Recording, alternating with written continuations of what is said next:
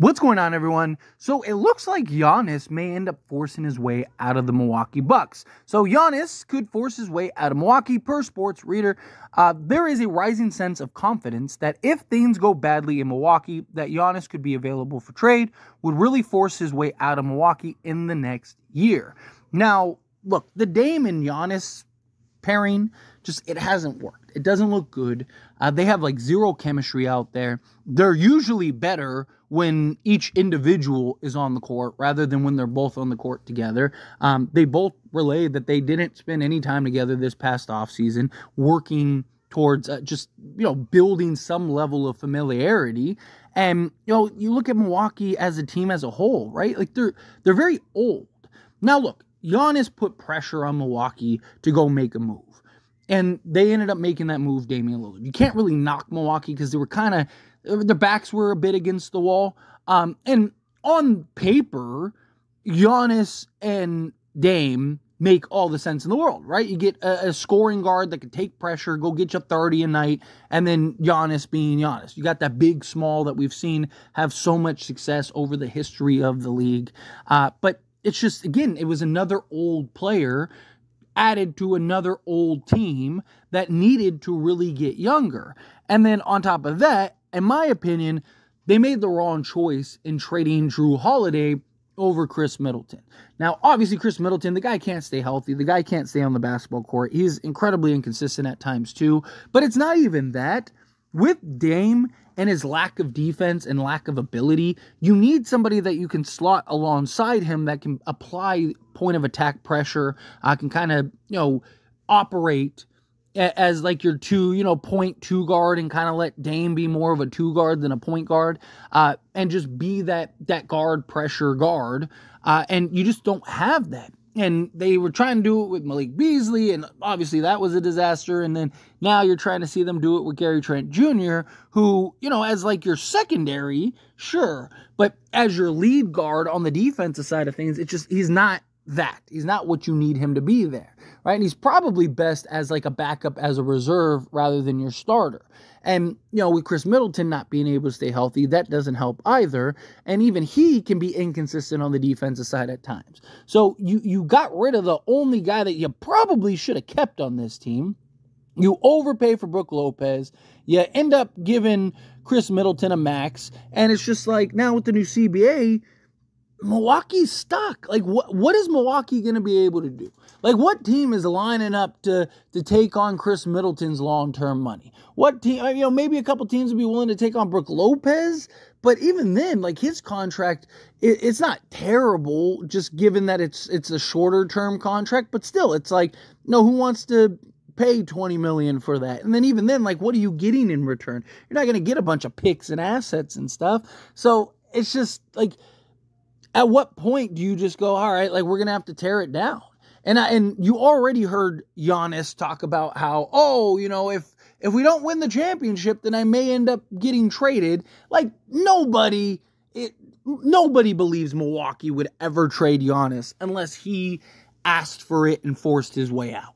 Nobody. Like, Milwaukee would never trade Giannis as long as he is willing to stay there. But if Giannis starts really kind of putting pressure on Milwaukee and really starts to make things challenging, then yeah, I could see them. You might as well, right? He's only getting older. He's had his injury issues himself. He hasn't been incredibly reliable.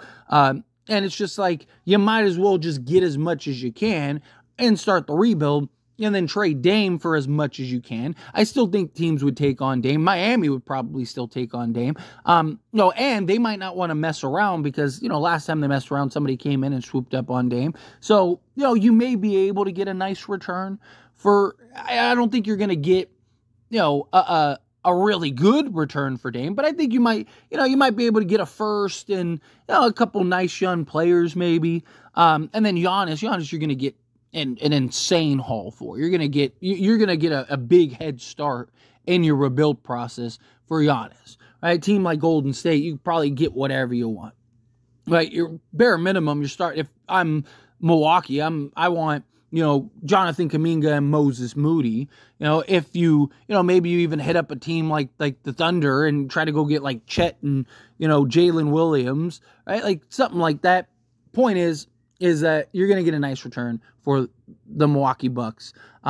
But two teams that have came to the front of the line for Giannis, that supposedly Giannis himself is interested in going to, is the Miami Heat and the Brooklyn Nets. Miami, so Brooklyn makes zero sense. Unless Brooklyn is going to go and basically line themselves up to get another star or something, right? Like maybe you're pairing Giannis with somebody else, and you're basically just unloading, because you got like Ben Simmons and all these other guys that are falling off the books, right? So maybe if you're Brooklyn, you're going and you're bringing in a star in free agency. I don't know which star that would be if you're Brooklyn, but maybe you're bringing another star and then you're bringing in Giannis along with that star. I just, like, right now you look at Brooklyn. Like, if you just added, say you took off Ben Simmons and you added Giannis. Like, how good is Brooklyn? Right? I think Brooklyn is as good as, if not maybe slightly worse than what the Milwaukee Bucks are right now. Right? So I don't think you're winning championships or anything like that with Brooklyn as they're currently constructed. Now, obviously, they'll probably change some stuff, they'll move some stuff around. They do have some pieces that you can trade and unload, but you're trading basically everything to go get Giannis. So it's not like you're going to be able to go trade for Giannis and then go turn around and trade for another star. So you're probably hopeful to clear off a bunch of salary and then end up landing that other star. But again, like, who is that? All the stars that are available, like Kyrie and James Harden, you already tried that. That didn't work. I don't see who that pairing is. Like, Brooklyn doesn't make any sense to me personally. Miami, on paper, makes sense, especially if you can keep Jimmy Butler. But I think, personally, Miami needs that bucket getter.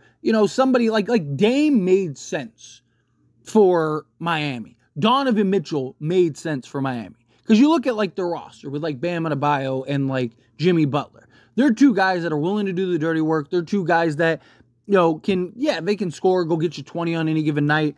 But they're not these just, like, natural scorers. They're not these guys that are, just taking guys off the dribble, shooting over the top regularly. Jimmy Butler can. We've seen him do it, right? But he's kind of more operating in the mid-range, right? He likes to get to his spots, kind of bully ball. Where, somebody like Donovan Mitchell or Damian Lillard can go and knock down 10 threes a game and just go get you 50 on any given night, right? Like, you need something like that, in my opinion. Miami needs that, like, go-to scorer. And look, Giannis, obviously, he can go get you 30 a night, but his game and his style, would it fit with Miami? And are you giving up Jimmy Butler, right? And so you, like, letting Jimmy Butler walk and kind of he's being replaced with Giannis. But even that, like, I don't know how well that works, right? Like, is Bam and Giannis, like, what are the other pieces you're putting around? Because you're going to have to give up stuff. So you're probably trading, like, Tyler Hero, Jaime Jaquez, like, various, all the young guys you have to go get Giannis. And Giannis for Miami just doesn't seem to make sense to me unless you, like, completely, like, revamp that roster. If you kind of revamp and retool that roster, then maybe. But, like, again, you kind of look and it's like, okay, if you turn to, like, Tyler Hero, Jaime Jaquez, and, like, all the young guys into Giannis, right? Does Jimmy, Bam, and Giannis, does that get you a championship? You could argue yes, because Jimmy and Bam has gotten you to the finals a couple times. Imagine if you have Giannis, but would their style of play mesh? Is my problem, is my concern, is my question. All right. Now, again, I'm not saying it wouldn't work. It's just, it's very questionable in my opinion. But I think like Giannis on, like, the Warriors, him and Steph could probably go win a championship. I think him and Steph would be much better than what you see with Dame and Giannis, because one, Steph is just better. Two, like, Dame didn't want to be in Milwaukee, right? Giannis, he's kind of flirted with the idea of playing with Steph. I think he would want to be in Golden State. And I think Steph would kind of welcome him open arms. And I just think that they'd have a better, just natural relationship. And, they still would have enough talent, enough pieces, and could still, do some stuff to go potentially win you a championship. Or, again, you go to like an OKC, him and SGA, like, even if you were to trade like Chet and Jalen, like, you'd be great. Right? Imagine like Giannis in place of those two guys with SGA, and you'd still have like Alex Caruso and Dort, and you'd still Hartenstein and guys like you'd be really good, right? You probably like if the Thunder can't get over the hump this year and get to the finals or win the championship. I mean, they may look to go make a move to go get Giannis. Go get Giannis. Now you're probably the best team in the NBA.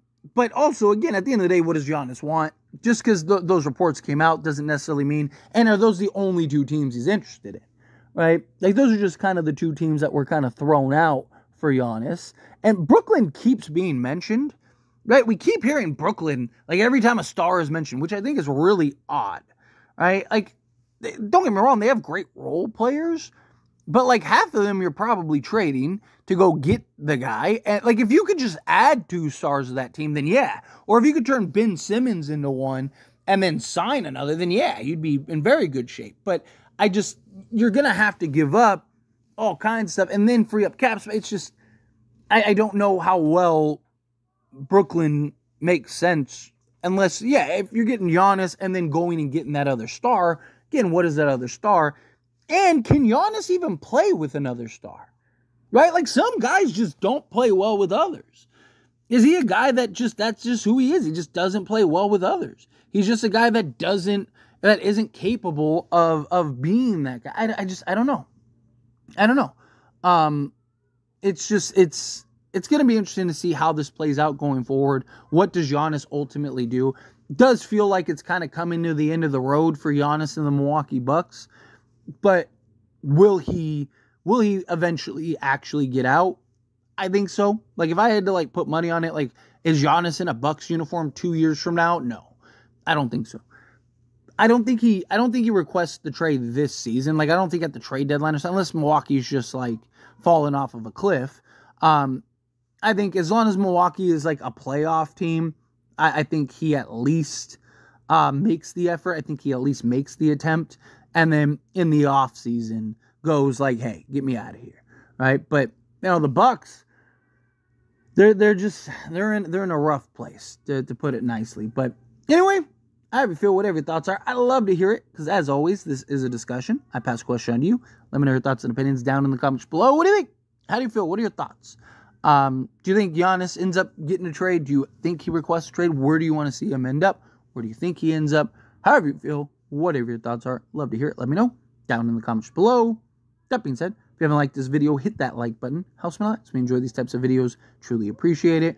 Not subscribe to the channel, hit that subscribe button. Turn on the bell notifications. Appreciate y'all. See you in the next one. Thank you.